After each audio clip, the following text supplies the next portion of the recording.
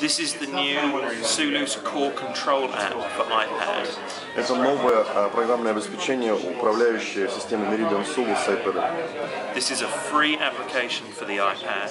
Это абсолютно бесплатное приложение для iPad. Which gives the same control features for the Sooloos system we find on a Control 15, puts it in the iPad. Уникальность его в том, что оно наконец-то дало возможность функции управления с iPad ровно такие же, как и в топовой модели Sooloos Control 15. We're able to browse the collection by Можно cover листать art, нашу коллекцию по альбому, change the way we sort the collection either by artist, менять вид, как мы видим нашу коллекцию, как она сортирована, by import date, by play сортировать count. ее по дате загрузки, по дате выхода альбома. We can look at more detailed album Мы information, можем смотреть на всю информацию детальную об альбоме, seeing other information on albums by the same artist, соответственно, информация об этом альбоме, информация о других альбомах этого исполнителя в нашей библиотеке. view the diverse metadata about that album, То есть мы можем посмотреть метаданные другие по альбому, even read a review of the включая album даже while we're ревью listening. в журналах или критиков, которые были к этому альбому написаны.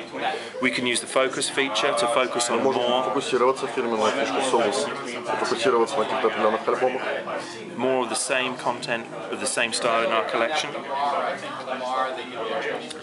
We can search alphabetically. То есть мы можем искать в алфавитном порядке по цифрам, по буквам.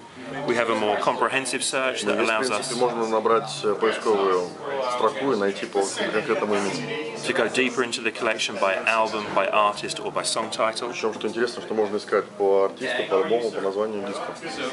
We also have the ability to manage our play queue, Кроме того, мы можем управлять нашей очередью воспроизведения.